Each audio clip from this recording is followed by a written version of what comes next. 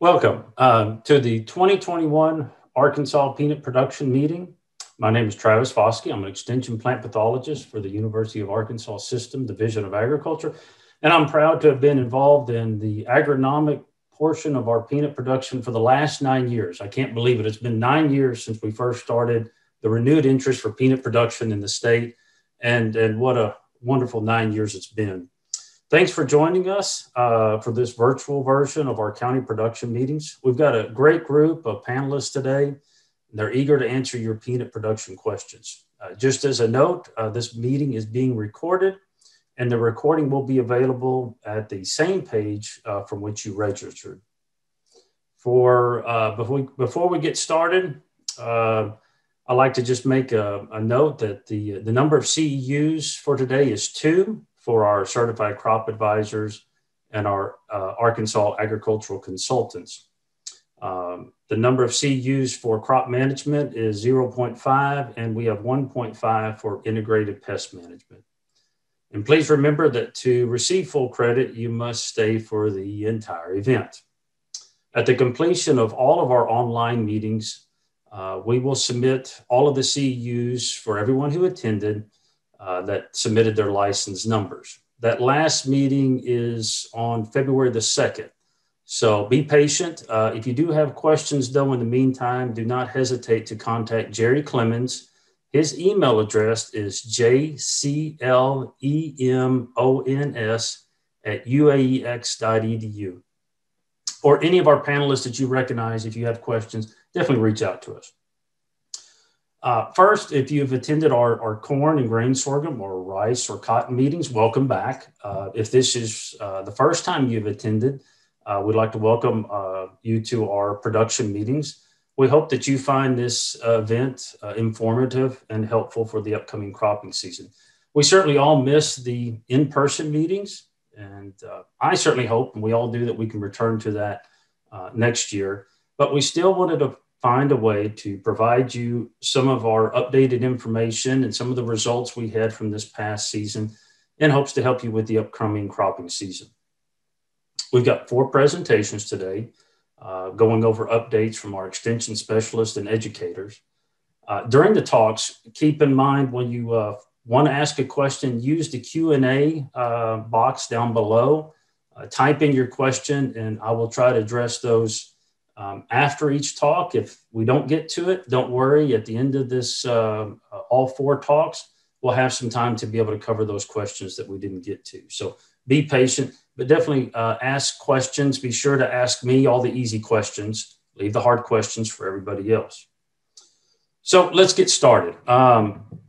Let's get to our first presenter, the Extension Ag and Natural Resource Instructor, Mr. Andy Vangilder, and he's going to give us an update on some of his demo trial work that he did this past cropping season. My name is Andy Vangilder. I am an instructor A&R educator with the University of Arkansas Division of Agriculture. Today I'm going to be discussing with you the peanut demonstrations that we conducted in 2020, and these were conducted on farm, lodge block areas in the farm, which is something we haven't been able to do in the past. And anyhow, we want to share those results with you. The demonstrations that we conducted in 2020 were, we had variety demonstrations. I conducted 2 variety demonstrations. There were 6 variety high oleic type varieties in these plots. We wanted to do a standard variety plot, but unfortunately we only really grow 1 in the state, and finding seed to conduct a test to prepare to it is not very easy, and so hopefully we'll be able to do that in the future, but we weren't able to this year. We've had some questions on plant growth regulators, so we conducted 4 plant growth regulators where we looked at Apogee plant growth regulator in the state. We also did 2 demonstrations on gypsum on peanuts in the state. One of the reasons that we are able to do that research is the fact that we do now have a peanut weigh wagon. This is Chase Tucker standing from it, to give you an idea of the size of it. Chase was my tech this summer to help me. And Dr. Scott Montfort had told me about this, that he helped design it. So with the help of the Arkansas Peanut Growers Association, we purchased this wagon, and then we added a self-lift system to it, to where I do not have to bother a farmer for his tractor or pull a tractor around. We can pull up to the field, And in approximately 10 minutes, I'm set up and ready to go. And my point here being that if there's something you would like to research on your farm, we will not slow you down much at all. The farmers, I think, that worked with us this summer saw that it was really not that, didn't slow them down much at all. And I think they were pleased with that. So we can get some really good data and not slow you much down if you're willing to work with us. This is just a shot of showing what basically do. We bring the peanut combine over and dump on the way wagon. I can hold around 6,000 pounds of peanuts. And then we dump it into the peanut cart. He can run to the truck with it and get back to the combine if he's wanting to combine another part of the field that's not one of our reps or something like that. And again, we can just get a lot of good data and not slow you down any at all, much at all, if any. With that, we're going to talk about our first plot, which is a peanut variety demonstration on the Greg Lyerly farm in Mississippi County. And appreciate Greg for working with us on that. And we had these 6 varieties in there.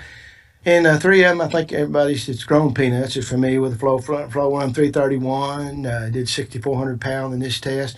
Georgia 16HO is a new one that we'll talk a little bit more about in a minute. 6,200 pounds on that. Our 09Bs, which is pretty much our standard variety around, was 5,800, almost 5,900 pounds. 5,800 pounds on the newer Lariat variety. We'll discuss more. Tough Runner 297, been around a while. It did 5,600 pound, and then our TFNV variety we'll discuss more, 5,200 pound. One thing I want to mention is in both of our variety plots, the 16HOs, the Tough Runners, and the TFNV had a lower population in both the tests that we conducted in the variety tests, and we don't know if this was maybe a seed quality issue or a planter issue. We don't know for sure what it was, but we do know that we had a difference in that. And that spurred our interest in seeing, as you can see here, the 16HO, and you'll see in the other tests, even though it had a low population, did well. So that spurred our interest, and we're going in 2021 conduct a seed population test where we can see final populations and what they'll yield and help us to decide more in the future of do we need to replant a field or not, add some more seed to it or not, whatever. Hopefully that will give us those answers next year. We also conducted this test, the same 6 varieties, in Heath and Allen Donner Farms in Mississippi County. We appreciate their cooperation in working with us and getting this data. We had one problem in this first rep where the combine door came open. We were dumping peanuts and didn't know it, so we did not get the Flow Run 331 yield in that plot. Lariat, 6,300 pounds, 6,200 pounds for 09B. 16HO, 6,000 pounds. The Tough Runner dropped down to 5,400 pounds, 5,500 pounds there or so. And then we're again around 5,300 pounds with the TFNV. In our second rep, again, the same 3. The 16HO moved over the top in this one to 6,600 pound, almost 6,700 pound. Lariat and 09Bs, 6,200 pound on 09B, 6,100 pound on Lariat. The Flow Run, in this plot, we got 6,045 pounds. And then we then dropped off 5,800 pound with the Tough Runners, 4,800 pound with the TFNV. Average those 2 reps together. Our 16HO did around 6,349 pounds. Both the Lariat and 09B were in the 6,200 pound range. And again, we only had 1 rep of 331, so we had the 6,000 pounds of that. We don't know what it would have done if we had 2 reps. Tough Runner averaged out at 5,600 pounds and our TFNV at 5,000 pounds. Now, I want to discuss some of the new varieties just a minute here. The 16HO is a newer variety, and as you can tell here, it has done well this past year. And the Lariat also, it has done well. And my point about these is as you are dealing with seeds, and I know you determine pretty much varieties you're going to grow through the company you deal with. And if they offer you these varieties, I think you should consider looking at them because they've got real good yield potential. One thing I want to mention about the Lariat is a rather viney variety, and so you may want to consider, especially if you're a 30-inch-row guy, of using a plant growth regulator to help you on harvest efficiency. That's something you may want to think about. Now, the TFNV, this variety is a variety that they grow more like in Georgia, and the NV stands for nematode and virus. It has a good virus package, and it is resistant to the root knot nematode, And we obviously don't have that in Arkansas yet that we know of. We have the southern root knot nematode, which affects our cotton and corn and stuff and soybeans. That's one of the reasons why we grow peanuts on this ground, to reduce that number of root knot. And so this, my understanding, is about average yield for TFNV in that state. So we want to see what it would do here, and it's obviously not yielding up with the other varieties. And but in the sense like in Georgia where you really need that nematode control, that seems like a good yield for them. But we probably won't be growing that much here. Okay, we're going to move into our plant growth regulator demonstrations. Apogee and Kudos are the products recommended for plant growth regulation, and we used Apogee in these 4 plots we conducted. I got this shot from Dr. Scott Montfort. This is just an idea of when you're going to start applying Apogee on your peanuts. It's basically when 50% of the vines are touching in the middles. You can see that here. That's about the approximate time you put your first shot on. And then you would go to a second shot in approximately 4 weeks. 2 weeks later, 14 days to 2 weeks later, you're going to put out your second shot. Now, Dr. Montfort had been playing with rates for several years, and he suggested to me that we could try on some of our soils a 5-ounce rate, 2 applications of 5 ounce. The labeled rate is 2 applications of 7.5 ounces per acre, and we have done both, and we're going to discuss that. Our first test was conducted over in Randolph County. I did that with in cooperation with Mike Andrews and the white camps over there, and I appreciate their participating with us. This was on a Bosket Brosley Silt Loam soil type, 30-inch rows, and we did 2 applications of 7.5 ounces per acre. In 2019, we saw that on 30 inches, the lower rates didn't seem to do as good as the 2 7.5 ounce applications. So that's what we went with here. And what we see when we don't apply this, the combine, when you're harvesting, has a tendency to reach over and grab the rows in the next round of rows, and it'll put peanut vines over in there and kind of have a big wad. If you've ever combined soybeans and have a big wad choke your header up, this is kind of what happens. Same thing with peanuts, and can slow your harvest down, gets aggravating. Our yields range in the upper 4s to low 5,000 pound in this test. Really didn't see any yield advantage, any significant difference between the Apogee applications in our check. So what we brought away, our observations from the white camp Apogee test, was there was definitely a visual reduction of vines. Our digging time was reduced, and we could increase our digging speed by about half a mile per acre. Per hour, half a mile per hour speed, and that way we could dig a little quicker. We had a decreased volume of vines, which increased our harvest efficiency. What we saw where we didn't have it treated, it was slinging vines from the combine all the way over on the uncombined part, which means you're going to have to combine those again. We did not see that where we had it treated. We did not get a significant yield increase, but we did, and also did not see any significant differences in quality in this test. All right, moving over to Mississippi County on the Wildy Farms. We had looked at this product last year on their farm. We did it again this year on a Roughton Dundee crevasse complex soil type. It was 38-inch rows, which is probably our most common row spacing for peanuts. And we did 2 5-ounce applications here. Now, in the first plot, we only did a couple of reps, which is really not enough to get good statistics on this. And Dr. Faske ran the statistics on all these plots for me, and I appreciate him for that. And we didn't really get a significant difference in the yield, but as you can see there is quite a good numerical difference in yield in this plot. And in the second plot, the yields were more consistent, except for our second check, and the Wildies told me they felt like they got into an area that may not have watered that good on that check. So that's the things you'll deal with when you go to on-farm plots. But anyhow, we don't think we got any much difference in the second plot. So our observations this year were we definitely had visual reduction of vines. We reduced our digging time, and again increased our speed by about a half mile per hour. And we had improved harvest efficiency. And I know last year one of the things that Tab Wildy had told me was, he said, I know we increased digging speed, and I know they combine easier, but I felt like I was throwing peanuts out the back, and I think we pretty much proved that we're not doing that. We did get some not significant yield increases, but some pretty good numerical increases in that one plot, and we did not get any significant differences in quality of the peanuts. All right, on the Apogee plot, we moved down to St. Francis County on Joe Whitman Farm. And this is on a Henry Loring silk loam soil type, 38-inch row spacing. We did the 2 applications, 5 ounces there. This was some pretty good yielding peanuts. We did 4 reps in this test, and they're in the mid 7,000 pound range to the low 7,000 pound range where we treated. Our checks dropped off and didn't quite yield as much. We had one that did, but the others did not. And Joe says the soil type's pretty similar, so apparently it looks like we got a significant yield increase here. Now, one thing we did see on our observations was there was not near as much visual vine reduction. You could see it, but it was harder to see. And we've decided that probably on this heavier silk loam, type soil that, it's kind of pushing the limit for putting peanuts on it. They yield real well, but if you have a wet year, it's a little harder to get them dug. But if you're going to do this apogee on that type ground, I think that you're probably going to need the full rate, 2 applications of 7.5 ounces on this type soil, I think. We're going to maybe look at that again this coming year. We did get a slight reduction in digging time. They dug a little easier, but not that much like the others. But it definitely did dig easier. We didn't get a real big difference in time.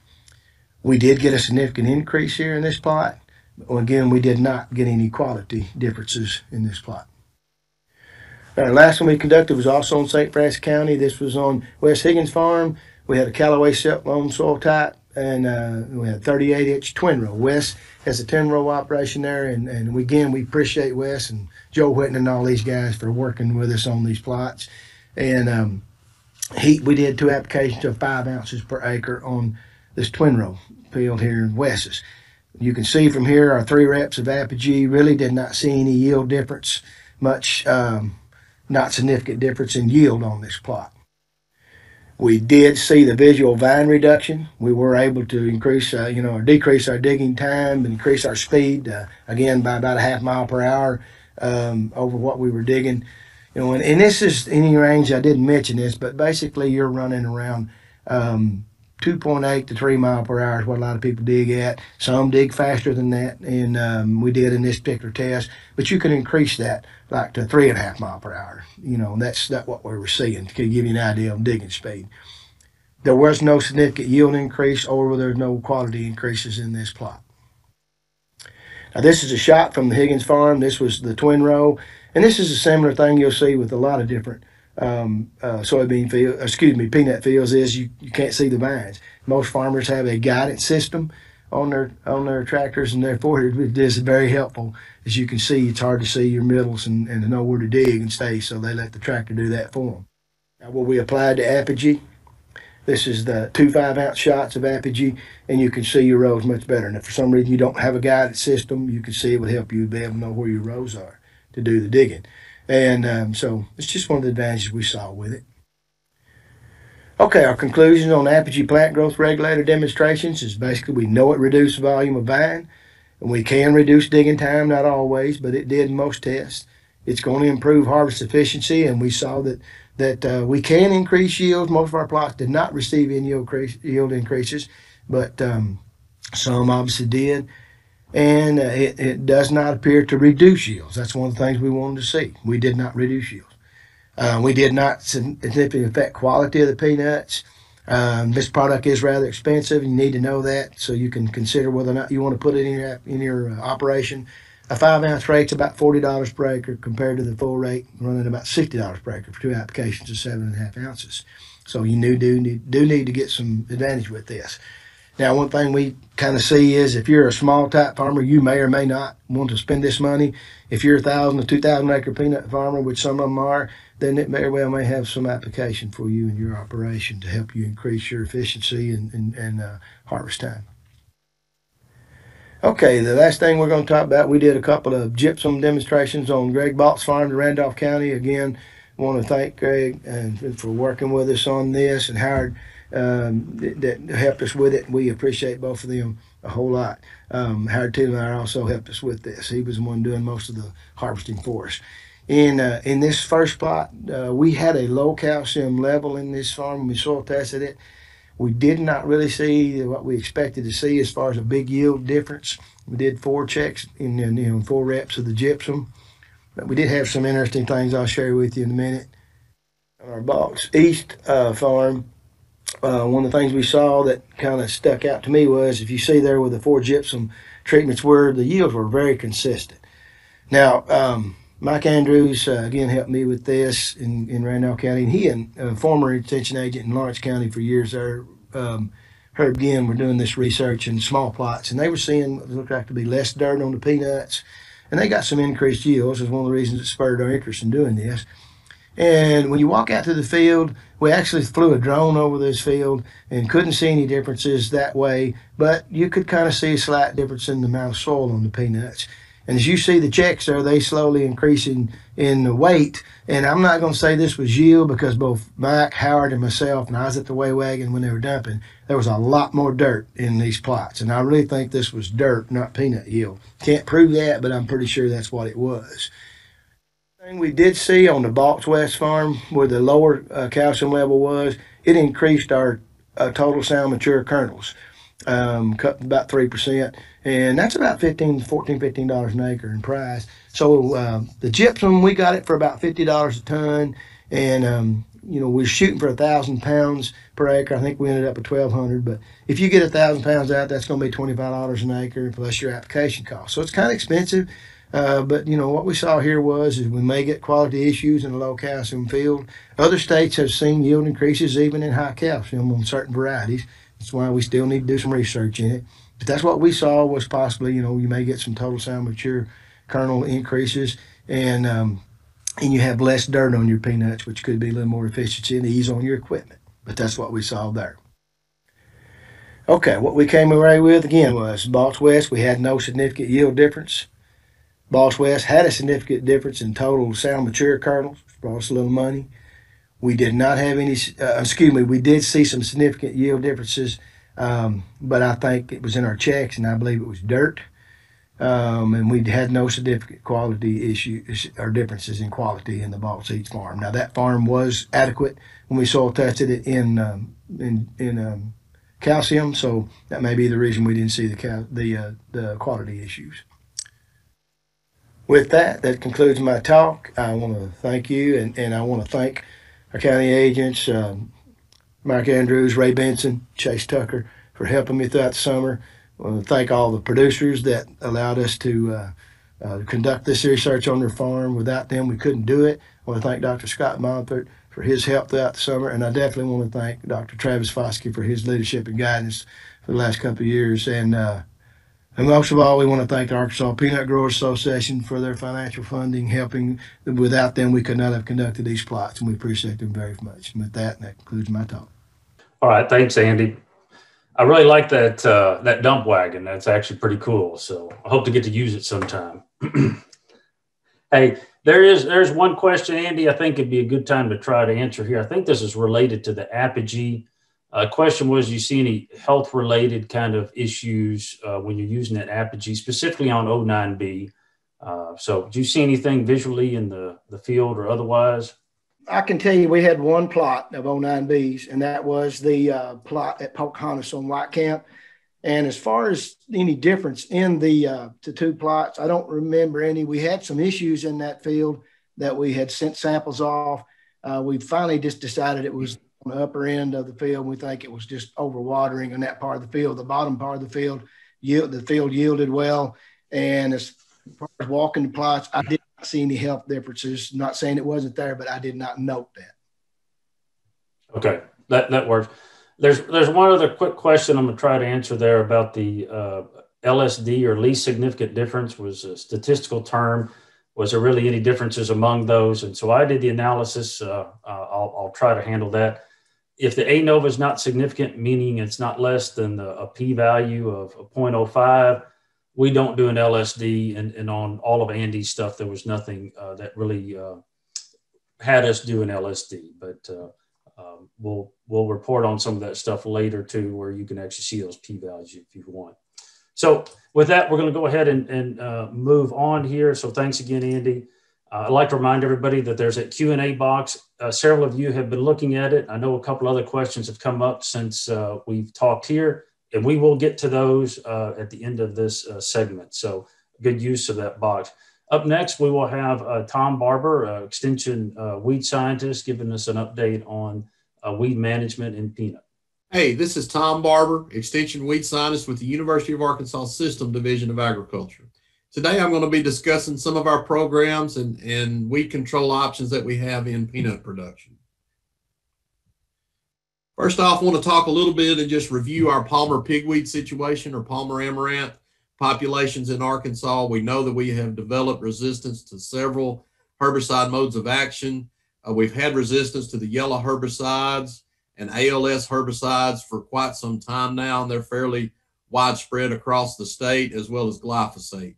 Also, for peanut producers, the big ones are PPO resistance and metolachlor resistance. And if we look to the right in our map over here, these red counties are counties where we have identified populations of PPO resistant pigweed.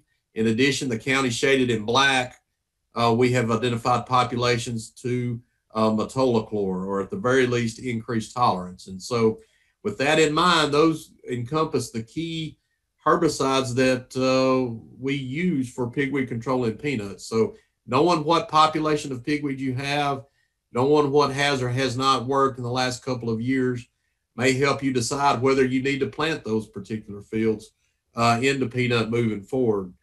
May need to rotate to something else, such as corn. But regardless, we know it's time now to diversify if you haven't included some different systems on your farm.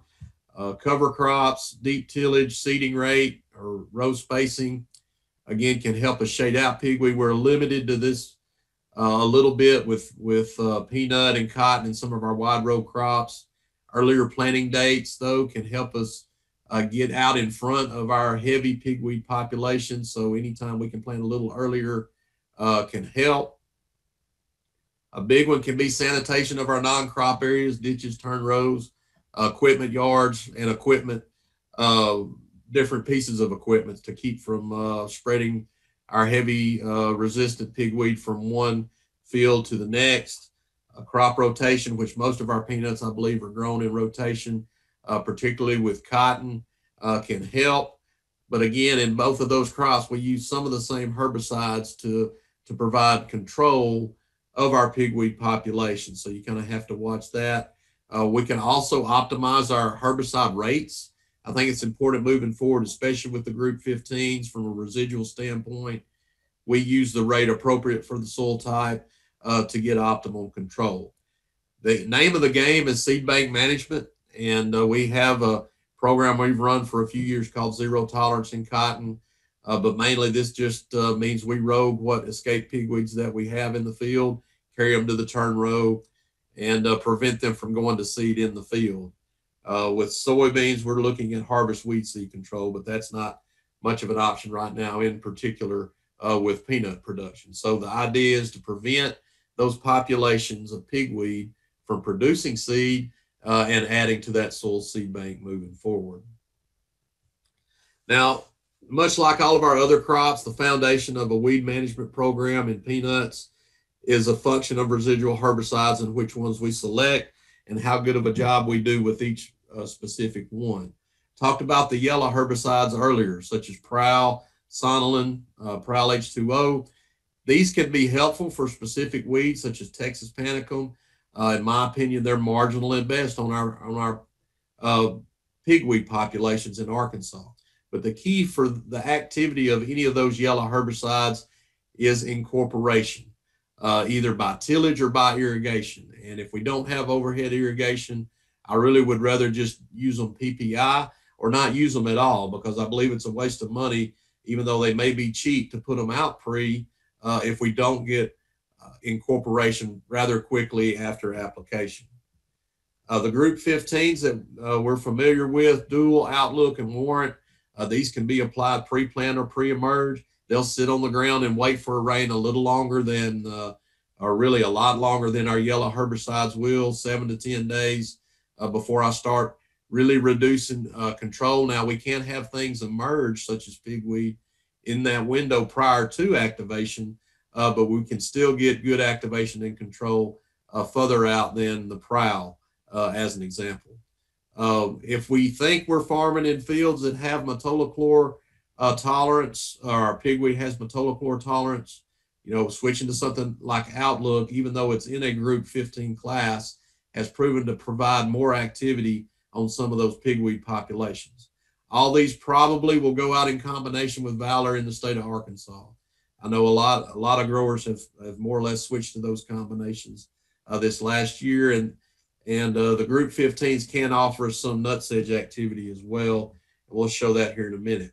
Anthem Flex or Zidua is in that same class, but we can't apply those until cracking or in an early post type window. And again, for Anthem Flex, that rate's 4 ounces. For Zidua, it's 3.25.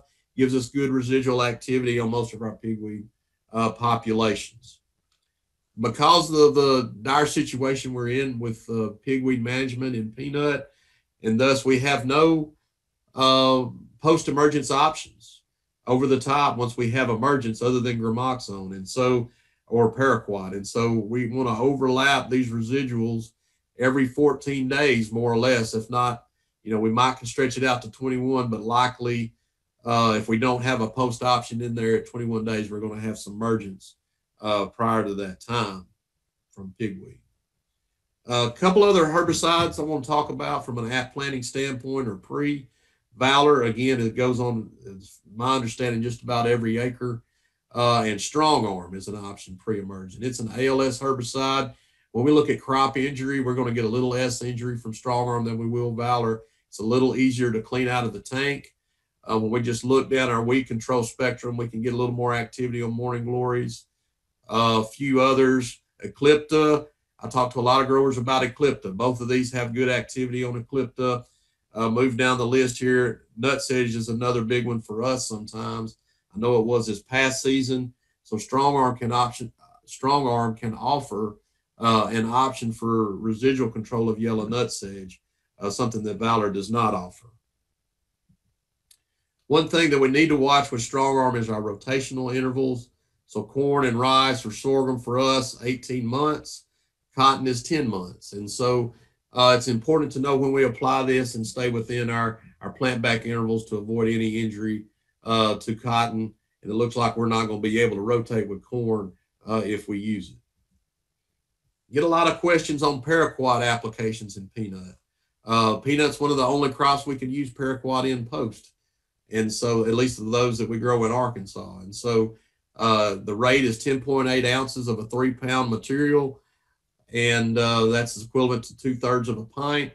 We get generally one post application by label. In Georgia, they recommend it mostly if they're not using Valor or Strong Arm. Because of our resistant pigweed populations, I believe we'll use paraquat on every acre just to control escapes, in that 14 to 28 day window after cracking. And again, we need to apply it early, up to 28 days after cracking. In Georgia, they recommend it going out by itself up to 14 days, or if we tank mix it with Basagran or anything with Basagran in it, such as Storm, we can extend that to 28 days because we see reduced injury by adding that Basagran in there. And I just mentioned all that can be tank mixed with Basagran, Storm, 2,4-DB, 2,4-DB, or Zidua, etc.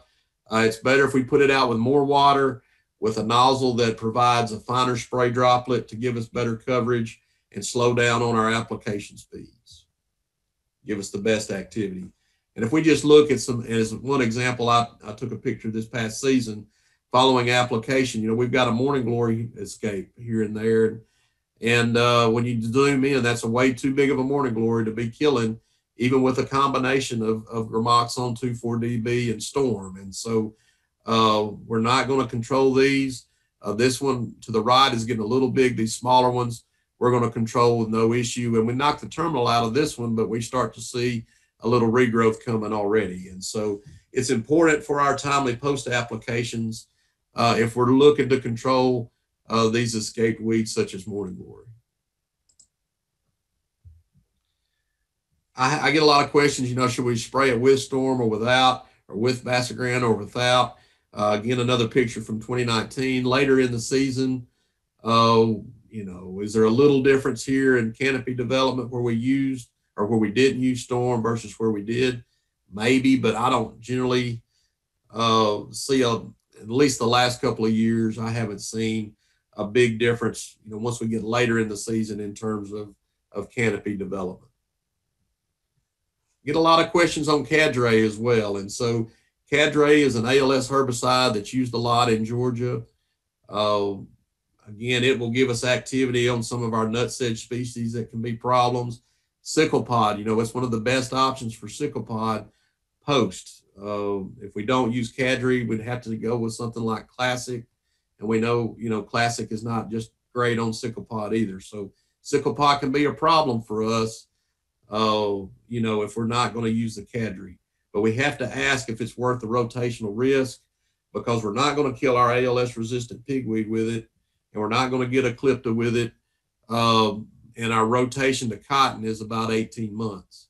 And you look at this picture on the right, a lot of times the cotton will come out of the ground fine, but once the roots start to grow and forage down, they may hit a layer that's got some Cadre in it. And so we can see that yellowing later on, typical ALS symptoms here. I did a replant study behind various significantly reduced rates of Cadre applied pre to cotton, and I couldn't find a rate low enough to not give me any injury. So I would just say leave it out, especially if you're rotating to cotton the next season. Looking at some pre-emerge herbicide comparisons, we talked about Valor Prowl being pretty popular up front or at planting versus what I'd call a Valor Dual system, a group 15 versus the Prowl. And just at at this window, we're looking strictly pre only, but just the difference in length of residual activity that we get here with these two systems, I believe the group 15 is going to offer us a lot more benefit than the Prowl or the Yellow when we spray it at planting. Again, I want that one in pre-plant incorporated when we're building our beds, and there's our untreated to compare to in the background. Same year, 2019, Prowl by itself pre, followed by the Storm, Gramoxone, Zidua, at 14 days after planting. Again, we had a lot of escapes and then come back and try to control them with Cobra and Dual. We didn't have Select in here to clean up these grasses, but we did a decent job. We had some pigweed escapes that'll be with us until harvest. Where we include that group 15, in this case, it was Warrant, followed by the same post, except we substituted Dual for Zidua. Much better program for pigweed as well as grasses. And then again, for any of these escape grasses, we can come back with Select to clean those up. Some pictures I took from this past season, 2020. Here's our Valor plus Prowl again.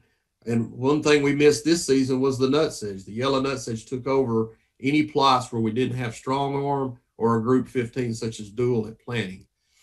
Here we used Prowl, then followed it with the Gramoxone Storm Zidua. So Gramoxone was in this mix. We had, a little more activity on our nutsedge, but overall, look at our pigweed escapes. And again, we just missed them with that Gramoxone because of their size at time of application. So it's going to be crucial to have that Valor in the system, and as the same as it's going to be crucial to have our group 15 up front. This is 2020 Outlook by itself. Did a pretty good job protecting early, followed with that Gramoxone Storm Zidua at 21 days. Again, we've got some escaped pigweed. All that bulls back to is just, the Outlook did a pretty decent job, but anytime we missed or we had one germinate on the edge of the bed, if it was too big at our Gramoxone application, then we missed it. We have a lot better opportunity using both Valor and a group 15 like Outlook, then following it with that. One thing you will notice though, with Valor, we get a lot less growth earlier. We have more stunting, more injury when Valor is here versus not here with the same post. So again, just to show you some examples, but I believe in our pigweed populations that we're dealing with, the Valor Outlook or Valor Dual or Valor Warrant at planting is going to be a better option. Get a lot of questions on a Clipta. That's this weed we see right here. I don't know, some of the fields we started doing peanut research in, I had never evaluated a Clipta in the past. Then we plant peanuts there and I've got a Clipta everywhere. So we need to be in there with a strong arm, or Valor does have activity pre. Cobra is about the best post activity I've seen. Some of the group 15s like dual can provide some residual, but I'd say it's marginal at best. So we need to make sure we have a robust at planting residual to help us stay ahead of those Eclipta populations. I want to switch gears a little bit and talk about brake herbicide. We've, for the last 2 years, evaluated brake in our peanut production or peanut research trials. And as a pre-herbicide, we use brake in cotton in combination with Cotter-N and other pre-emerge herbicides to give us excellent control of Palmer amaranth. So we wanted to evaluate that potential in peanuts. The blue bars represent 2019. The orange bars represent 2020. One quick note, this is 14 days after emergence. A lot more injury in 2019 than we saw in 2020. And a lot of this, we believe, is just a moisture effect. We had inches upon inches of rain in 2019, sometimes only 2 or 3 days apart. And so our plot stayed wet throughout the season, especially early, and we just saw a lot more injury potential there. Again, with the 16-ounce rate, which we believe will be the labeled rate, not near as significant in the amount of injury, and in 2020, we didn't see near as much as we did in 19. Moved to 28 days after emergence. Both years, very similar injury that we saw here. Again, for the rest of the measurements, at least as we increase rates, a lot more injury in 2019, out to 28 days and beyond. When we mix it with Valor, again, up to 20% injury in 19, didn't see that much in 2020. Now, Valor by itself caused significant injury as well, both years, and out to 28 days. And so we're getting injury from Valor. It appears that the brake injury, at least at 16 ounces, is not different than the Valor injury that we're getting at 3 ounces. What about the yields? And we were not able to harvest our plots due to the excessive amount of rainfall and the kill and freeze that we had in 2019. But in 2020, we look at the brake at 16 ounces, the 2X rate here, not significantly different. This is the highest yielding plot. Brake plus Valor. Valor by itself is less than the brake application, but again, these will not separate statistically. And then our brake at 64 ounces did. And so we got this is a 4X rate. We do need to be careful with brake and not get our rate wrong. We can see significant injury, and that will eventually result in yield loss. Just to show you what this may look like. So this plot did not receive brake. Here's our brake at 16 ounces. Here's our brake at 32 ounces. And here's another close-up of our brake at 32 ounces here in a different plot. And so, and then an untreated right here. And so, again, we can see that injury potential is there. We have applied for a Section 18 for brake in 2021. But again, I would tell you, if you're going to try it, be careful with it. Make sure you get that rate right. We don't need to apply more than 16 ounces. The labeled rate is actually going to be 12 to 16 ounces on that Section 18. And again, an up-close shot, it's going to be a lot like our rice and command applications, I believe. If we don't see a little bleaching on peanut, we may not be getting the activity we need. But obviously, we want to make sure that that rate is at or below 16 ounces so we don't see any significant yield losses at the end of the year. So just to sum up our peanut weed control systems, the first couple I'm going to talk about are really systems that are very common in Georgia. And I know some growers here have been on a couple of these two as well, but Prowl PPI in both of these, followed by Valor Pre in the top one. And then the bottom, we didn't use Valor Pre. We just followed with Paraquat Storm and Zidua 14 days. But you'll notice in the top one where they use Valor in Georgia, they generally don't follow it with Paraquat. And that goes back to crop injury, and you're going to get some injury from Valor, but then again, you hammer it with Paraquat early post and you get more injury. So they usually leave it out. Unfortunately for us, with the widespread PPO pigweed populations that we have, I think we're going to need both. I think we're going to need Valor and Paraquat. And so to me, a general recommendation for Arkansas would be, now, if I don't have Prowl PPI down here. If you want to do that, fine. But Valor Plus Dual or Outlook Pre could be worn here, followed by Paraquat Zidua Storm, 21 to 28 days after planting, followed by Outlook, Ultra Blazer, or Cobra if we need it here, plus 2,4-DB. Add Select for grasses where we need that. And you know, we talked about overlapping residuals with our Group 15 herbicides, such as the Dual, Outlook, Ziduas.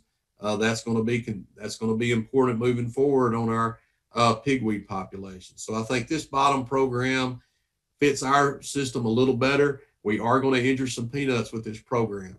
Now, if you're one of the 5,000 acres that gets to put breakout and you want to try it, it would be break at 12 to 16 ounces. You know, we could do it plus a Dual or Outlook, or we could do it plus that 2 ounces of Valor or 3 ounces of Valor if we really wanted to stretch it. But again, we could see some increased injury there. So with that, I want to say thank you for listening. I do have several groups I want to thank that helped us tremendously with our peanut research this year. First, the pathology group, Dr. Travis Faske and Michael Emerson, helped us with planting and harvesting of our peanuts. I want to thank my crew that modified a lot of planting equipment this year. We had peanut trials over 3 locations, and so they put a lot of time in modifying equipment to prepare it for peanut production or planting and getting those plots in. So I appreciate their hard work. I want to thank the Arkansas Peanut Growers Association for providing us a little funding this year to be able to look at some weed control programs for Arkansas producers. And my contact information is listed here. At this time, I'll be happy to take any questions you may have. Right. Thanks, Tom. Really good information. I always get that call. It seems like the beginning of the year about Zidua. Is it pre or post? And I think sometimes there's a little confusion about that, but I think you did a good job clearing that up, especially in your summary at the end. With that, I don't have any immediate questions. I'm hoping some people are writing into those, so we'll go ahead and move on to Glenn. So thanks, Tom. Glenn Studebaker is our extension entomologist. Will give us an update on some of the insect issues we've seen in peanuts this past season. Hi, I'm Glenn Studebaker, extension entomologist and IPM coordinator with the University of Arkansas System, Division of Agriculture, Cooperative Extension Service. Today I'm going to be talking to you about managing insect pests in peanut. Here's a list of insect pests that we may see in peanuts in Arkansas. Cutworms and lesser cornstalk borer are probably the most damaging of the caterpillar pests, while wireworms and the rootworms are generally the most damaging of the soil pests to peanuts. Cutworms and thrips will generally cause some level of damage on a yearly basis. Last year we did see several infestations of lesser cornstalk borers as well, along with some hot spots with some spider mites. We also detected peanut burrower bug, and I'll go into more detail on what we found last season later in this presentation. Let's talk about thrips. Thrips are common early season pests of peanut and other crops as well. These are very small insects, about 1/16 of an inch in size. Both the adult and immature forms will cause damage on peanuts by feeding on the terminal buds and the leaves of the plant. Heavy feeding can cause plants to be stunted, but the most damaging aspect of thrips is that they can vector tomato spotted wilt virus to peanuts, which can be quite damaging. The most effective management practice to control thrips is to apply in-furrow insecticide at planting. So you have to make plans for your thrips management really before you plant the crop. Growers have 2 options: Thimet, a granular insecticide that can be applied in-furrow, or imidacloprid as an in-furrow spray. There are quite a few different brands and formulations of imidacloprid that are available, and it's usually not that expensive. It can also be mixed and applied with the inoculant at planting, making it a fairly easy option for growers who grow peanuts. If a grower chooses not to use an insecticide at planting, there are foliar options if thrips do become a problem. Growers should consider treating when about 25% of the newly emerged leaflets are showing thrips damage, and they need to make sure that thrips are still present as well. This damage from thrips is evident by silvering of leaves, crinkled leaves in appearance, and the leaves generally cup upwards when thrips feed on them. We also need to verify that the thrips are there, because there are other things that can cause this type of damage, such as blowing sand, herbicides, and other things. So do need to make sure that the thrips are present when you see the damage. Now, as far as control goes, acephate or a pyrethroid will give some level of control, but keep in mind these are broad spectrum insecticides and will reduce beneficial insect populations, which can cause problems and flare other insect pests such as spider mites. Let's talk about spider mites. As I said, mites can be flared by insecticide applications. This is mainly because spider mites do have a lot of natural enemies that can help keep their populations in check. We did see some areas that were hit by mites last year.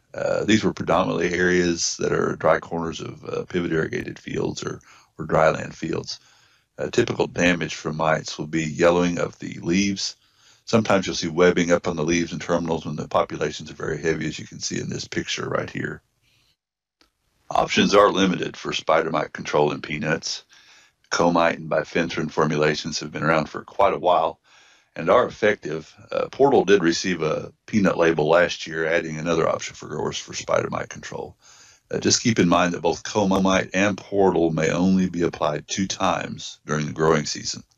Also keep in mind that proper application is very important to successfully control spider mites.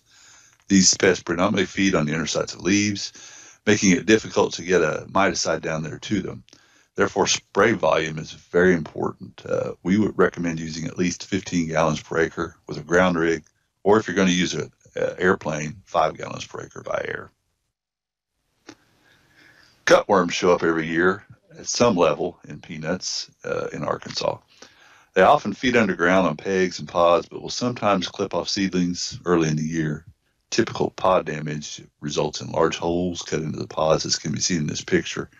The holes are oblong and larger than holes from, say, wireworms or corn rootworms.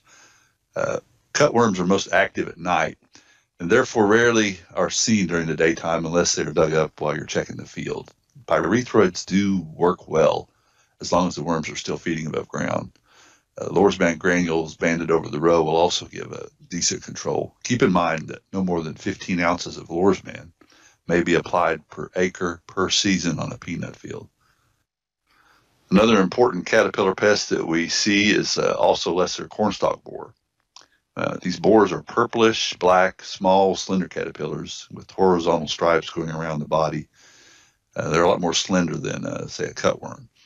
These feed at or below the soil line on pegs and stems, and sometimes you will see them feeding on pods, as you can see in this picture. And this picture was taken in Arkansas last year in a peanut field, so we did see some of them last year. They cover themselves with a silken tube that is often covered with soil particles or other debris while they're feeding to try to protect and hide themselves.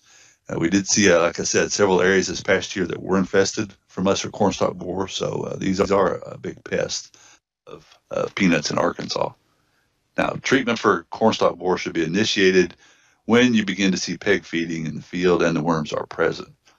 Because of where they occur, down on the soil level, they are difficult to control with a foliar insecticide. Applying Lorsban granules at planting can help prevent an infestation. And if worms are present during pegging, a rescue treatment of Lorsban granules is about the only way that we can control them. Lesser cornstalk borers tend to be more of a problem in areas where the weather is dry and conditions are dry, such as in dryland fields or corners where pivot doesn't get to the plants. Let's talk about another insect that's generally around every year at varying levels. That's the potato leafhopper. These can be a problem if the populations do get too high. These are a very tiny sucking pests that feed on the leaves. They're only about 1/4 of an inch long and green in color. Some people call these things sharpshooters because they are of the way they look. They do inject a toxin when they feed that can cause the leaves to yellow and fade a little bit. This condition is known as hopper burn. Imidacloprid at planting will help prevent populations, or foliar applications of a pyrethroid acephate will control active infestations. Now, these things are fairly easy to control with a foliar application. All right, let's talk about peanut burrower bug. It can be a very damaging pest to peanuts, and it has caused some pretty significant damage in some years in Georgia and Florida. It is a small black bug with piercing, sucking mouth parts, and it has a wide host range and feeds on a lot of other plants, not just peanuts. As the name implies, this pest spends most of its life burrowed below the soil line, where it feeds on developing seeds and pods. This feeding can cause yield loss as well as some seed quality issues. Because it is so small and stays below the soil, it's very difficult to scout for. It tends to be more prevalent in dryland production fields during years that experience low rainfall. The only control option is Lore's banded over the row. Up until 2020, it was really not known if we had any peanut burrower bugs in Arkansas. But the adults are attracted to light at night. So light traps are a good tool to determine their presence. So we did deploy some light traps on peanut fields in 4 counties in northeast Arkansas last year. Burrower bugs were captured at every location that we trapped. So we do know that they are here. However, we really didn't detect any significant damage from these things. This is most likely probably because the majority of our peanut production is irrigated. And these things do tend to be more of a problem in dry land or drought type conditions. Okay, to recap, there are several things to consider to successfully manage insect pests in peanut. An in-furrow application of imidacloprid or thiamet at planting will help aid in reducing populations of soil-borne pests, such as corn rootworm, wireworms, white grubs fall into that category as well. These also work very well at suppressing seedling pests such as thrips and potato leafhopper. Now, Lore's banded pegging will help control cutworm, lesser cornstalk borer, and burrower bug if infestations are present. Remember, you cannot apply any more than 15 ounces of Lore's Band 15G per acre per season. All of our recommendations for peanut insects can be found in the row crop section of MP 144, the Insecticide Recommendations for Arkansas publication. Now, the updated publication for 2021 is available in print at your county extension office, or you can go to online to find a downloadable PDF version on the extension website, which you can see at this link shown here in the slide. There's also a mobile-friendly version that is easy to see on a mobile device that can also be found at the other link there where it says mp144ux.edu. This concludes my presentation on peanut insect management. If you have any questions now or later during the growing season, here's the contact information for all of our extension row crop entomologists in Arkansas. Thank you. Thanks, Lynn. Pretty interesting, kind of cool insect year. I did have a question for you regarding to the spider mites. When I saw them last year, it was like on one edge of the field, maybe 6 rows, maybe 12. Does a farmer need to spray the entire field, or how would you recommend, or can they get away with spot treating? That's a good question, Travis. We can get by with spot treating on spider mites. They do tend to be in certain areas of the field, but I have seen them all the way across there. But yeah, if they're just on one edge or in a spot that drops in on the field or a corner, spot treatment is an option. You want to make sure you don't just treat right where the damage is. Probably treat another swath over.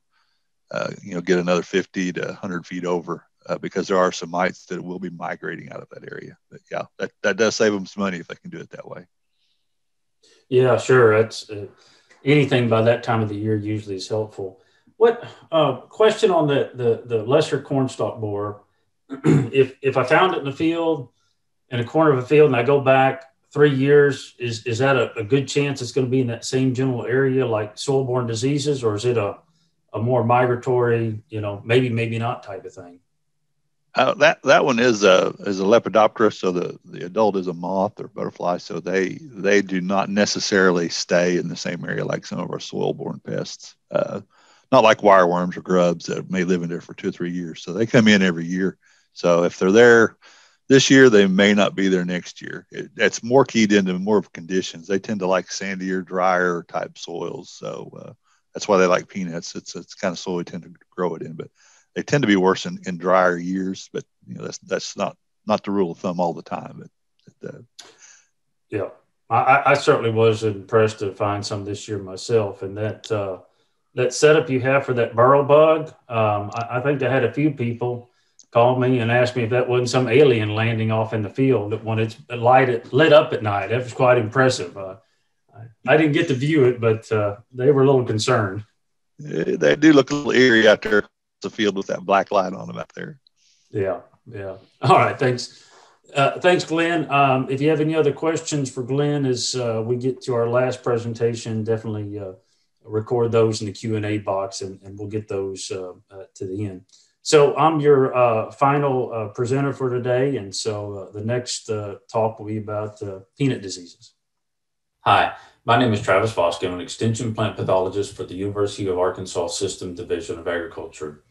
In this session, we're going to talk about peanut diseases and their management. Although a lot of the peanut diseases we have in the Mid-South or the South Central region are similar to those in other peanut growing regions of the U.S., our management is certainly a little different, and we're going to talk about some of those differences today.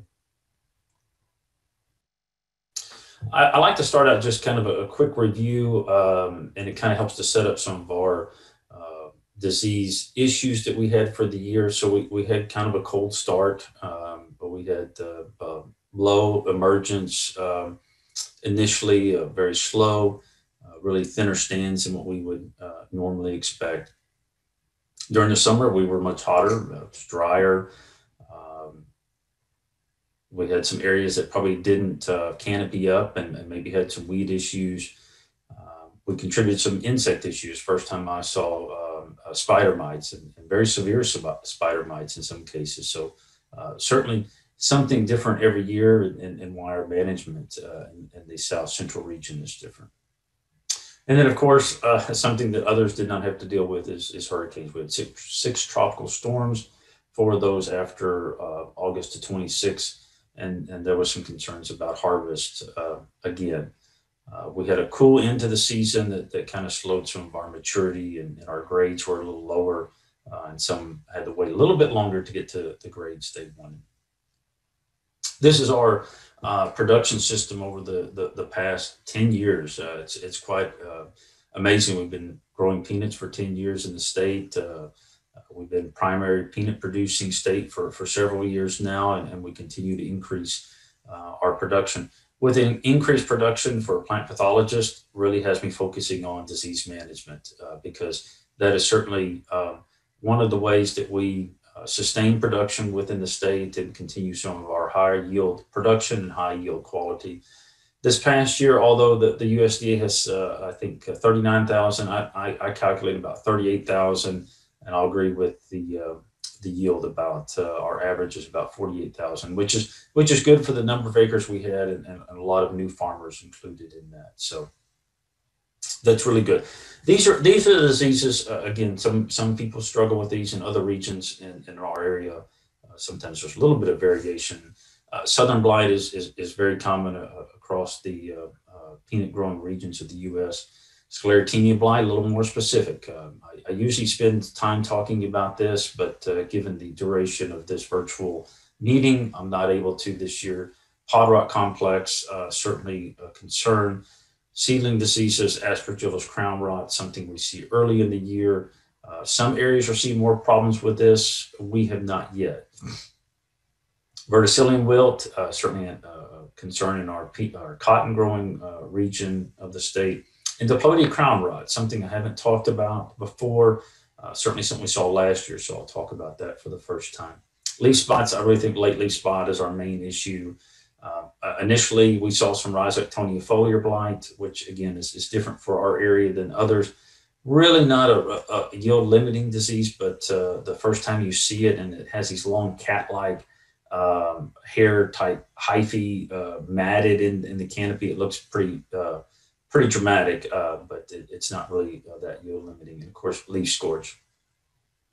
I'm not going to be able to talk about all these diseases, but if you're interested in those and some pictures, you go to the Arkansas Plant Disease Management page on the UEX website, click on the peanut icon, and it'll bring you to a link that has some of the peanut diseases and descriptions and some of the management there and some more photos. These are our peanut growing counties. Mostly it's in the Delta region. Initially, when we first started in 2010, most of it was in Lawrence Randolph. Now it's moving into Craighead and Mississippi County, where the main production is, and also that in Lee County.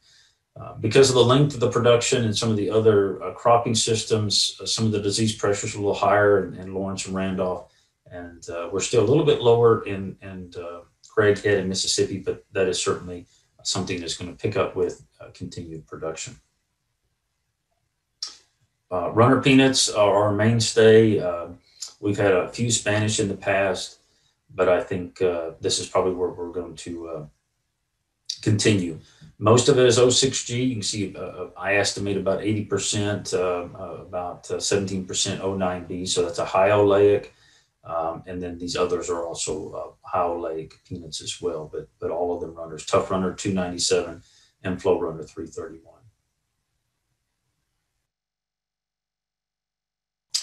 Start out with just choosing the right variety is also a critical selection when it's talking about peanut production. This is just a variety trial we've done for the past couple of years just to give you an idea of how these varieties perform. It's easier to do a small plot and fail than having a field-wide test and fail. So this is we planted late, of course, with the COVID-19 issues, and we were actually even wondering if we were going to be able to get out and plant. And so we did a little bit later than normal. Admire Pro, this is our imidacloprid, and our inoculant exceeds. Certainly important to make sure that the rate here, this was 14 ounces. Some of the inoculants that I've used, it's a lot less. So be sure when you're looking at inoculants that you're using the right rate. Also, sometimes the boxes when I open, I've seen some of them a little more discolored than others. I would kind of avoid those. Make sure that they look like they're supposed to, instead of have something other funky floating in those bladders. Our target was 6 seeds per foot, which is normal for my production system. The farmer, the producer here, it was his fungicide program, chlorothalonil, tebuconazole, and I think that was 3 that were used in this trial. So pretty low disease risk. Cropping system, we followed cotton, but it was a cotton peanut rotation, and we harvested on the November the 5th. So much cooler harvest. And here, this is a plot thrasher where we actually just feed the peanuts in here and collect the pods at the end. And that's what this individual is doing here. Diseases were pretty low. It was interesting that Southern Blight did pick up just right before Laura moved in the region in August of 26. We got really warm and hot and dry in August, and I think the warm conditions really stimulated the Southern Blight. And we did a rating kind of late in the season, about end of August. This is our trial. They're ranked based on yield. So the ones that are on top actually yielded the best. First, just talk about the stand. Here we have some stands are pretty low. This is about Flow Run 331, about 40% of what we'd expect. But some of these others certainly were much higher at about 72%, which is Georgia 07W. No really interaction with the high oleic or the standard peanuts. The 2 standards here are O6G and 18RU. And this seed all came from foundation seed. So it's really high quality seed. But I think our environmental conditions were just not favorable for our production. So I know there was some seed quality issues, but this kind of suggests to me the environment had a major factor also in some of our thinner stands. All of these are over 50%, and I'm usually targeting at the end. If I have 3 plants per foot, I'm going to stick with it. And even those that were low, like the Tough Runner 297, actually did pretty good with yield. So I don't think we lost anything there. This was interesting with the disease incident for Southern Blight. So this is the percent of that plot that was infected. The lowest was, I guess O6G was one of the lower ones. Actually, 16HO and 331 were the lowest, as well as Lariat. and lariat possibly because of its kind of upright growth habit. 16 HO is a Howell Lake that some were actually interested in, actually did well here. And the most susceptible variety was 09B. And that's understandable. And that's something we've seen in other trials and in other regions. So that kind of follows along that same rating system. Yield wise, 06G actually did the best at over 7,000 pounds per acre. Had a pretty good stand, but even those that had a high stand really didn't out yield the 06G. Almost everything else kind of fell in the middle. The 18 RU was pretty close to the 06. So if you're looking for another standard peanut, could be an option. Georgia 12Y, 16 HO, look pretty close to 12Y. The last couple of years have done a little better than the 16 HO, but still respectful yields for variety trials. We did take grades from one replication and had those processed at one of the buying points.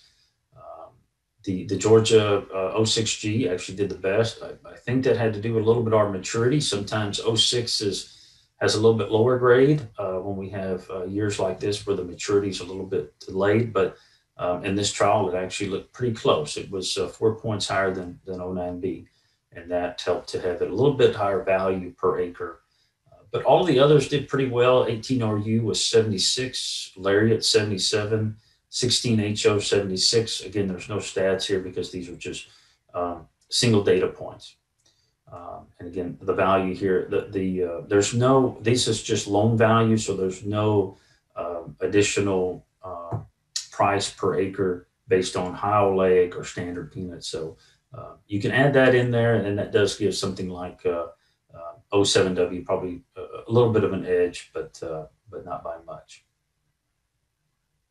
Okay, so 09B more susceptible, something we would certainly be concerned about if we had southern blight. So Sclerotium rothschii, southern blight, southern stem rot, or white mold, they're all the same thing.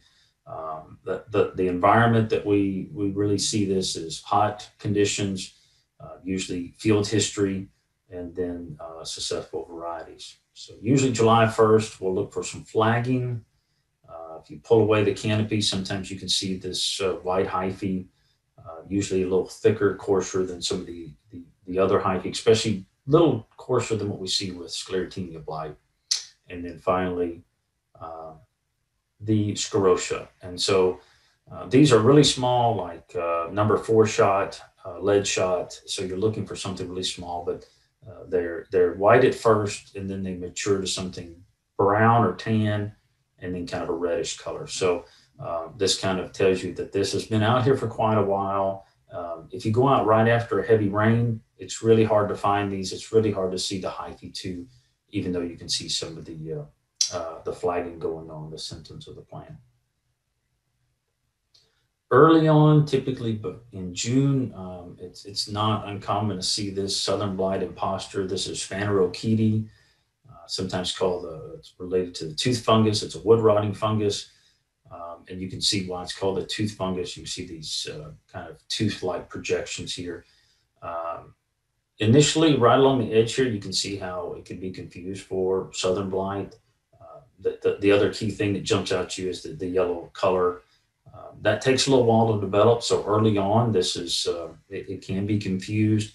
Oftentimes, if I find one spot that has this, keep looking, and you'll finally see some that has that yellow discoloration. Even sometimes pulling up the plants, you'll actually see this in the subterranean below the soil line. Something talking about subterranean diseases, southern blight can also kind of stay below the soil line, so you don't see the hyphae. But once you dig, you can start seeing the hyphae on the limbs here. You can also see some of the rotted pods.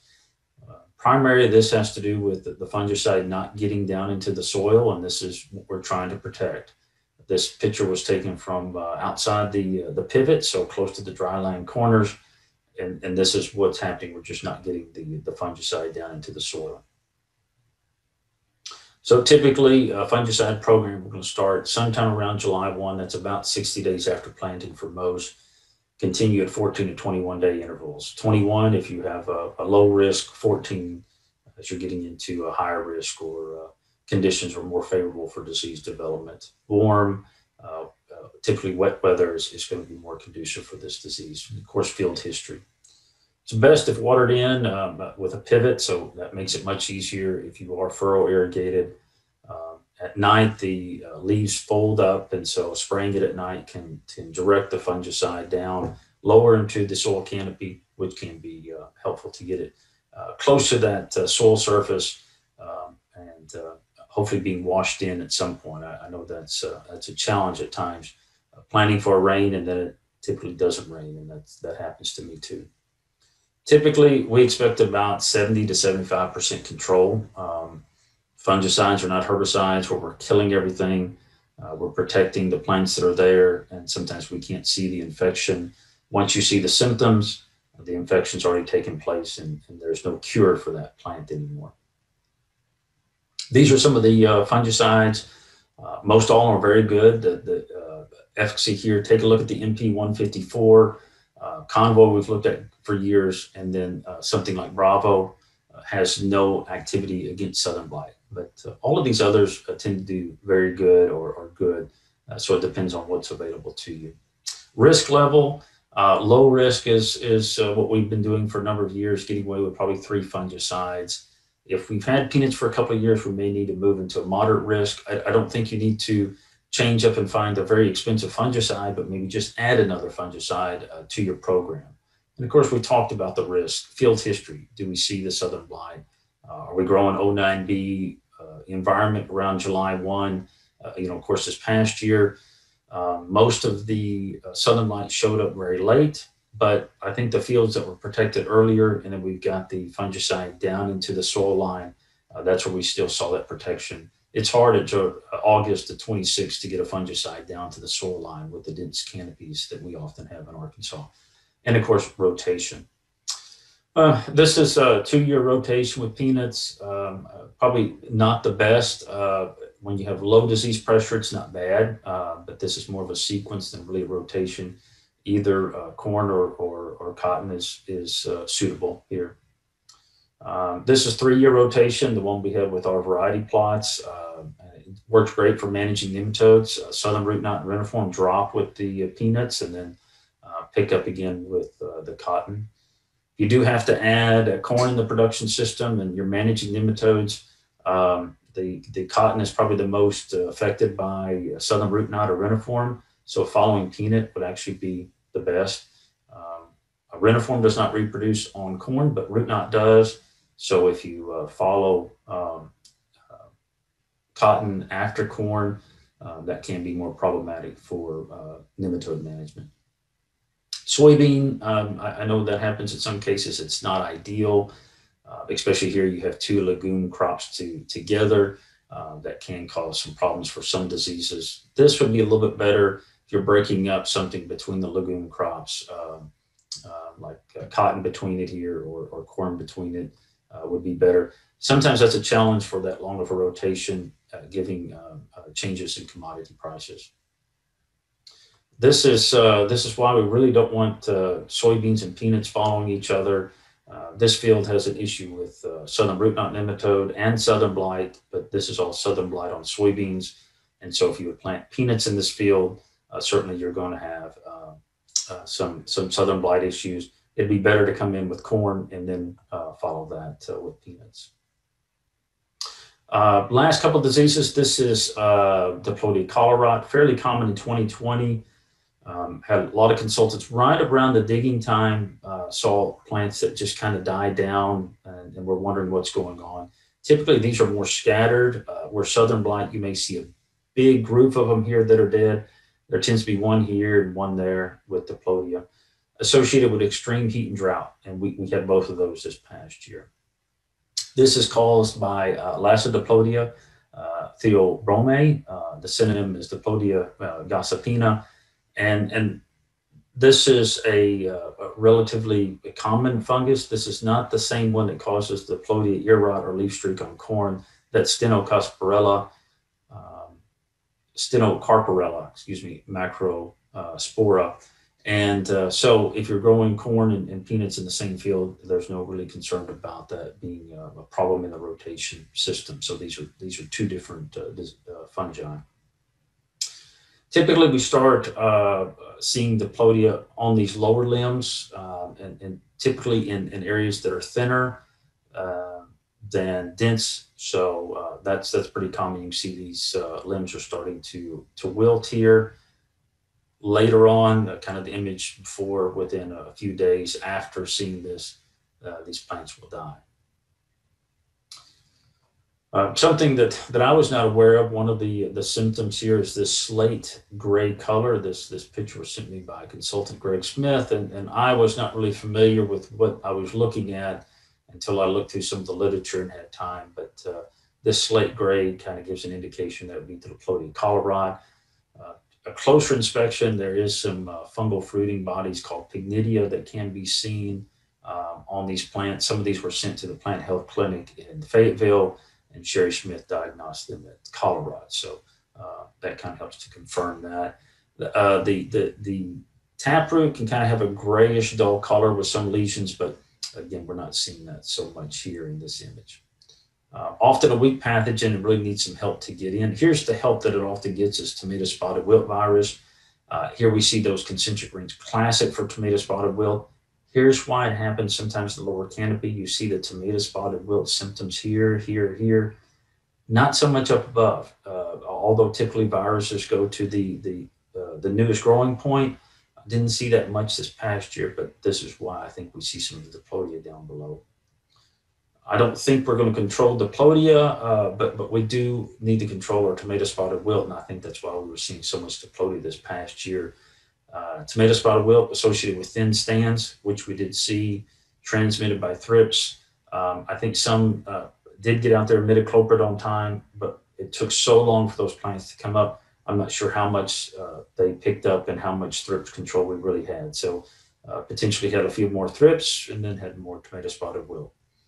Not all cultivars show the same response to tomato spotted wilt, and oftentimes this is kind of a rarity to walk in the field and see that, but that was actually my variety plots this past year.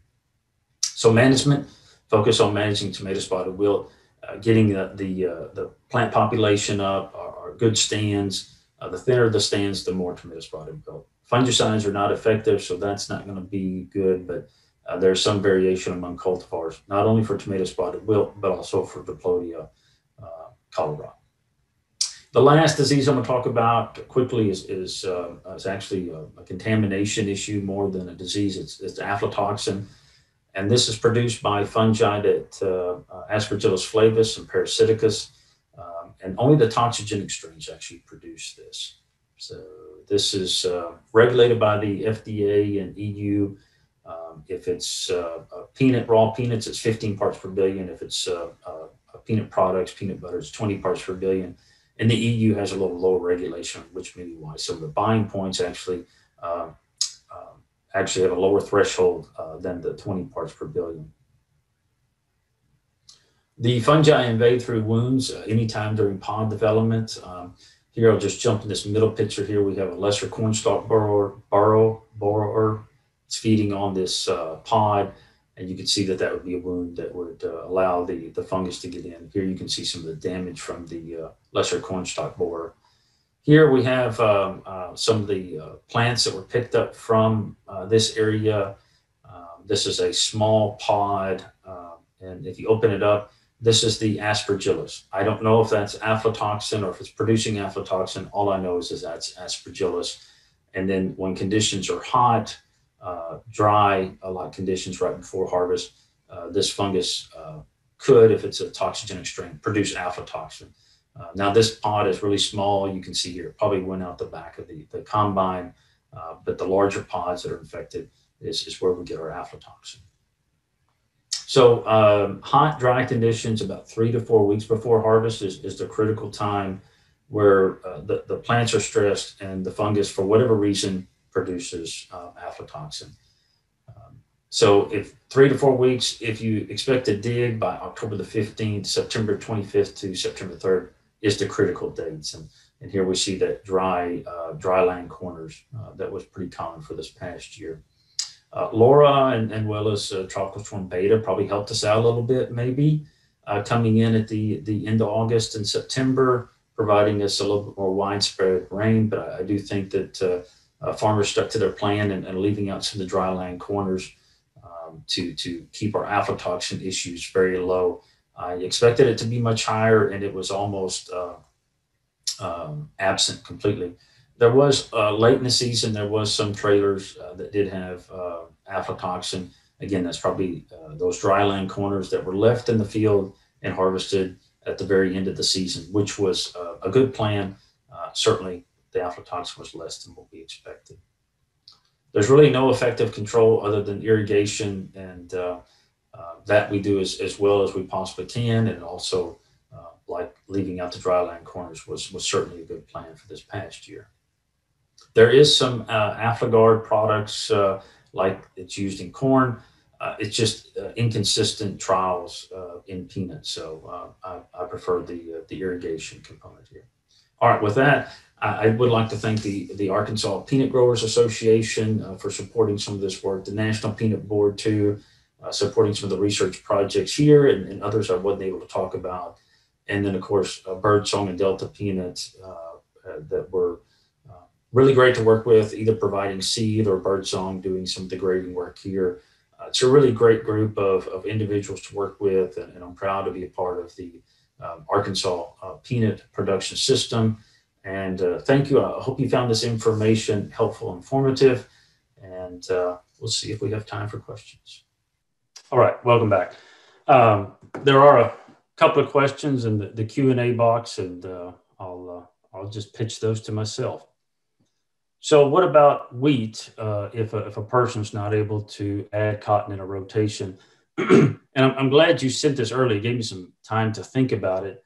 My concern for the producer would be the timing that you're actually going to be planting the peanuts. If you're harvesting wheat in June, that would be getting late as far as planting peanuts. We'd like to plant those between April 15 and May 15.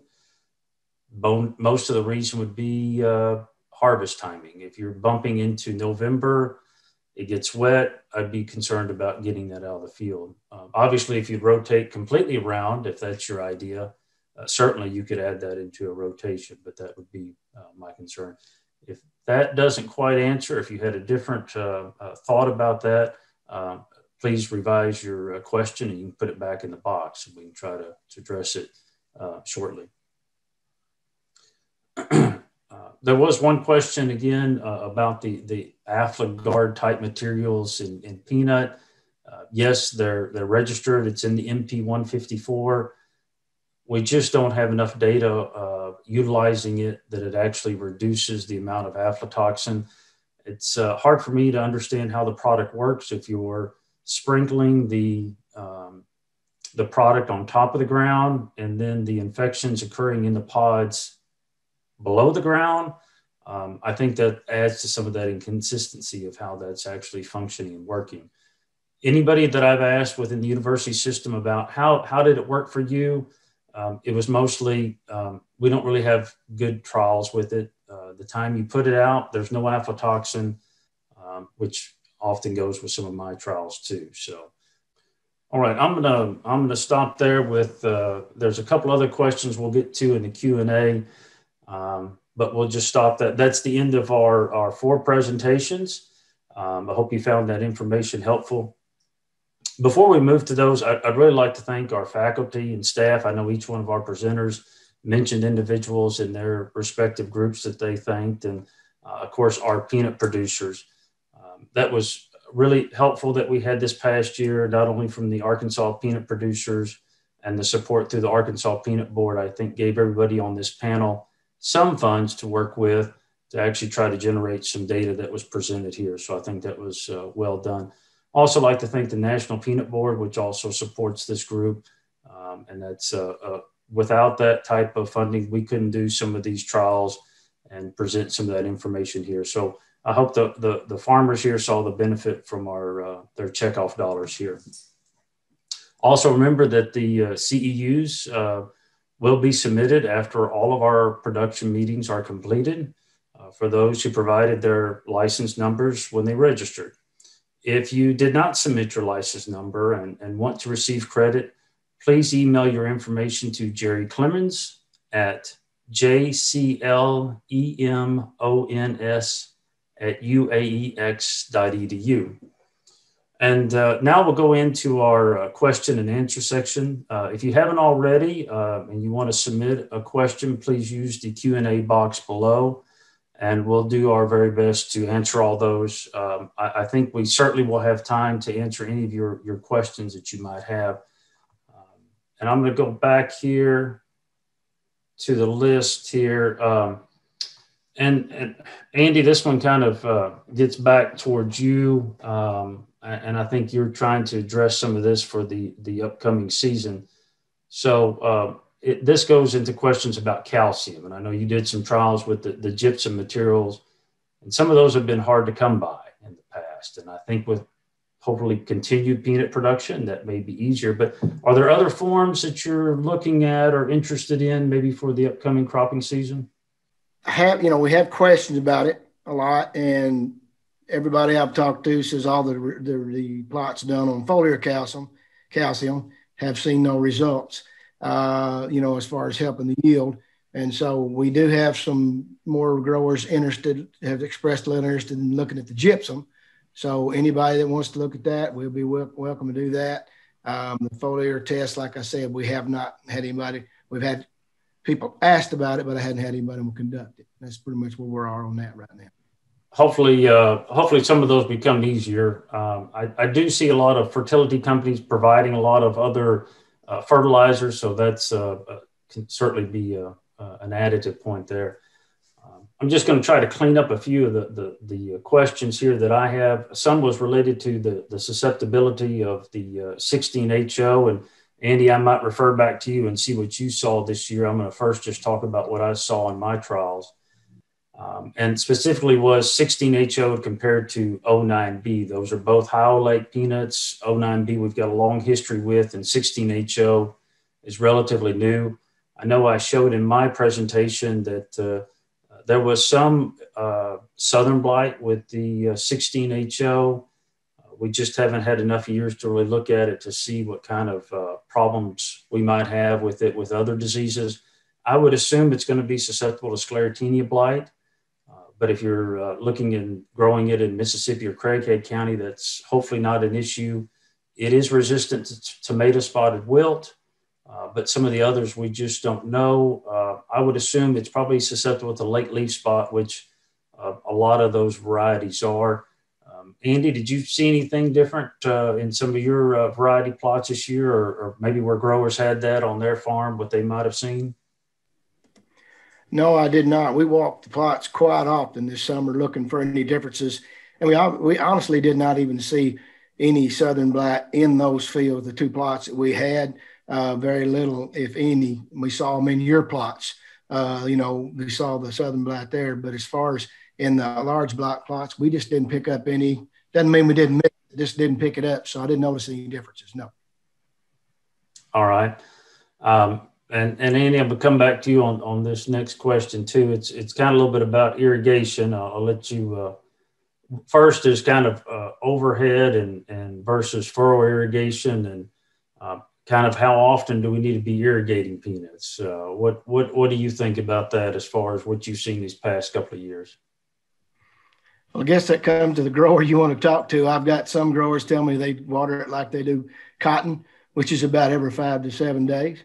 And then I've got growers that do it more like peanuts, which is about every 8, 9 days. And again, I think your soil type is going to obviously affect that. If you're on a sandy soil, you're going to have to come back a little quicker maybe than on the loamy soils. And I think most of the growers did a pretty good job. We did see as you said in your talk, the pivot corners definitely had some big time problems with spider mites and things like that. And we saw the aspergillus in there in those spots. So no, the take home is don't quit too early. We had some in 19 that we're kind of thinking about stopping too early, and we talked to them about, let's don't do that till we increase our chance for aflatoxin. So that's what I've seen with it, and that's just about all I can add to that. Yeah, I would kind of agree with that. I think from my pathology mind, when I think of a center pivot, it really helps to get the fungicide down into the lower canopy, especially for diseases like southern blight.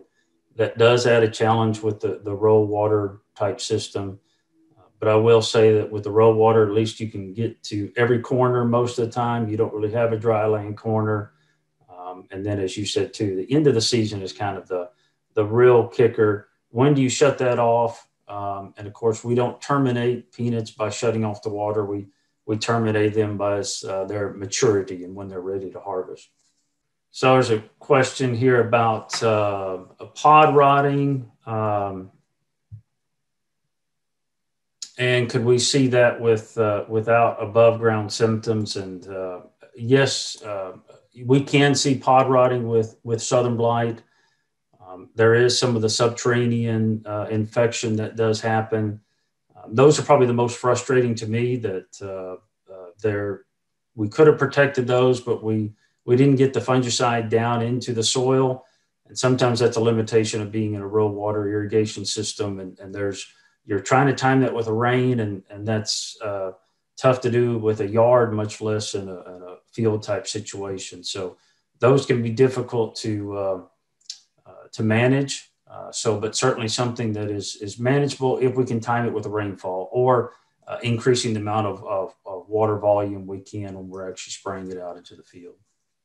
I got a question here from about baling peanut hay. And about its economics. And, I don't have any specific numbers that say how much you can get from that. I think I heard somewhere that somebody was rolling it up on, and the farmer was getting $12 per bale. Certainly that can be additional funding for the farmer. So I would encourage you, if that's something interested. I know when I grew up as my grandfather was a peanut farmer, we baled up all our hay. The only disadvantage to that is if you're looking at for nitrogen credit in the peanut field, you could potentially lose about 25 to 30 pounds of nitrogen per acre. So you're going to have to add that back if you pull the peanut hay off the field. So, but certainly if it's a dry year in other states like Oklahoma or Texas are needing hay, it can certainly be profitable, and it's a very good quality peanut hay. So sorry, I keep seeing some of the questions about the rotation with wheat. I kind of took a stab at it. This one is actually, if we run wheat and soybeans within the same year and corn the next year, my only concern with the wheat or the soybeans again would be the timing. I think wheat and soybeans work good as far as a rotation. I think corn after wheat would actually be an issue. Tom, is there any herbicide related issues with that type of scenario? With corn following wheat? That's what I think I understand from the question. Now, I may have it completely wrong, but that's... I think the way I'm reading that is the corn the next year. So they did wheat and soybean double crop and then corn the next year. Okay. And I was sitting here trying, and that's fine. I mean, you're not going to be able to plant corn right after wheat, I don't guess. I mean, unless you kill the wheat, because that's a lot later planting date. But I guess you could. It might just be willing to accept reduced yields or whatever. But I took that question as meaning, can we substitute the peanuts for the beans in that rotation system? So in other words, plant the wheat, then double crop peanuts behind that, and then come back with corn the next year. But I think you answered that earlier, maybe, but I would think the peanuts have such a long growing season, that would be hard if you're planting them in June. Yeah, that would be my concern too, is just getting them, because they're a 150-day crop.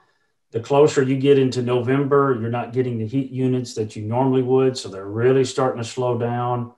Keep in mind, peanuts are really a tropical plant that actually came from Peru, so we're probably at the furthest north that I would care to grow, although I know there's some in Missouri. So just like, last year, there's going to be those limitations where we're not able to mature even in, October. So, well, if you bump into November, and we've done that a couple of years, and just like you and I had our trials in 2019, we didn't harvest anything. It just kept raining and raining and raining. So that would be my biggest concern, or what I'd be worried about the most. Yeah, and with any rotation, Travis, they just need to check either our replant guidelines. We've got an MP for that, or there's a lot of them in the MP 44 too that talk about replant intervals to peanuts. And the trouble is, when I get questions about that, a lot of herbicide labels, if the residue work to peanuts and the tolerance work has not been done, they just use an automatic 18-month restriction on that replant. And so it becomes difficult to know sometimes what actually, if it's a real replant restriction or if it's just a designated 18 months because they didn't do the tolerance work. All right, thanks. I've done a little bit of this. This is a kind of a basic fertility question, and I don't know, Andy. I'm gonna bat this one over to you to see if you maybe working with some of the farmers, what your thoughts on here. What are the basic fertilizer applications for P and K for maintenance and general fertility when it comes to peanuts? You had any of that questions last year? Basically, what we've seen is if you soil test your ground and you've got a really good soil reserve of P and K, you probably don't have to have any, but I'd still want to put a base amount, to kind of a build, you might say, just to make sure that you're not removing too much. But it doesn't take a lot to make a really good peanut crop. That's one thing I've read in all the research, and I've seen a lot of our growers. Some don't fertilize, but I think it's still a pretty good idea to put a base. And back to your question on hay a while ago, or it's not hay, but the peanut hay.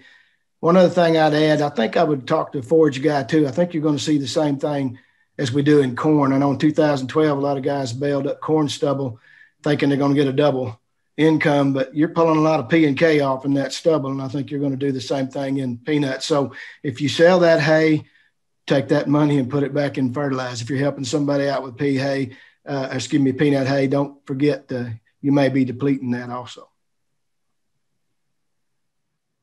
All right, good comment there, Andy. Thanks. Tom, this last one here about off-target herbicide issues that'll impact peanut production. I guess I can think of the one with dicamba is probably the one maybe it's coming to mind. What's your thoughts there? I think that's probably the biggest one as far as off-target movement is concerned. Peanuts are a legume crop, and most legume crops are very sensitive to dicamba. But I will say that peanut is the most tolerant of the legume crops that we grow in Arkansas anyway to those to that off-target potential from dicamba. And so, it's not near as sensitive as soybeans, so you're not going to see it near as readily or easily, I guess, from a symptomology standpoint. Now, we haven't done any work here in Arkansas, but there's been a lot of work done on dicamba off-target movement in Georgia. And it takes a fairly significant rate of off-target movement dicamba to negatively impact peanut yield, is what they've seen over there. Yeah, that's what I do remember from some of Prosco's report. So yeah, thanks. So the last question I guess I'll take, since it's a nematode related issue, is how soon will peanuts lower the root knot population? And given that it's the southern root knot is one season. So it doesn't mean it's completely immune. It's just a very poor host.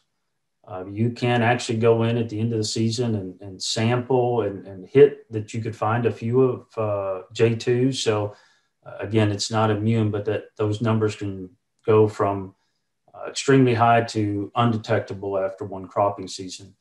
But the next time you plant a susceptible cotton or susceptible soybean, those numbers can rebound to where they were before. So it's a management program. It's kind of like all of us, if we're managing blood pressure or something else. It's something you consistently do for your lifetime.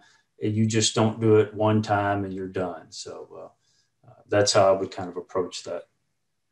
Well, I really appreciate it. Appreciate everybody's questions, your time and attention.